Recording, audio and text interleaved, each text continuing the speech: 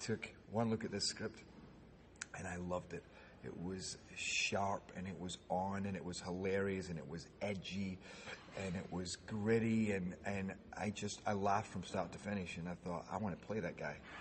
I could just see a lot of me in him, and getting a chance to do the things you love to do, and then, of course, to work with Andy Tennant, our director, and Jen. Most of all, Jen. I mean, her and I have been talking about different projects for a while, but this was the one that we both went, no, this is it.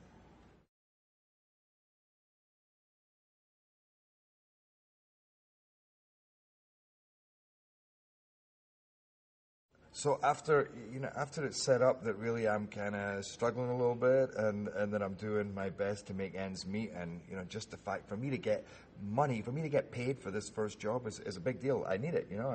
I'm struggling. Then I'm given a job that is more money than I've had in a long time, and it's a big deal to me to make this kind of money. So it's my best buddy who is the bail bondsman who gives me the gig. But I have to beg him to give me the gig because it's my ex-wife. And he knows it's my ex-wife, and he knows this is a sensitive situation. This is when we got divorced last year. There's a lot of feelings and emotions attached with this, and he knows that she's my weak spot. She's my kryptonite, but I need the money. And as far as I'm concerned, this is the best day of my life.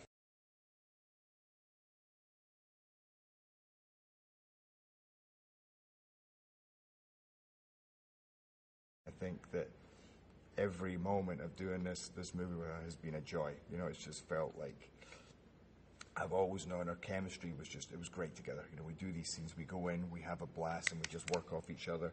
There's no games, there's no competition. It's, we're a team, even when we're not a team in the movie, even when we're pitting against each other. It's just been, the sparks have been flying, and she's, nobody, I can't think of anybody who could have done this role even 10% of what she's been able to bring to Nicole.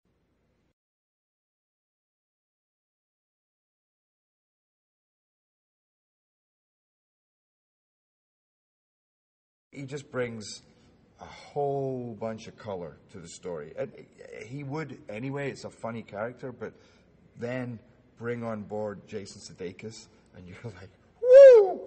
Then it's from outer space. Like you do a scene with Jason where you pull a gun on him, and you don't know whether he's going to have an epileptic fit, whether he's going to put the gun in his mouth, or whether he's going to attack you.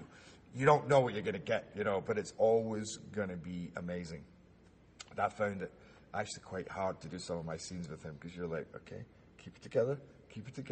As he's in it, he is, the guy can't breathe without being funny, and I love to work with actors like that. You learn a lot, you learn a lot about just everything, about how to be funny in the moment, how to be creative in the moment.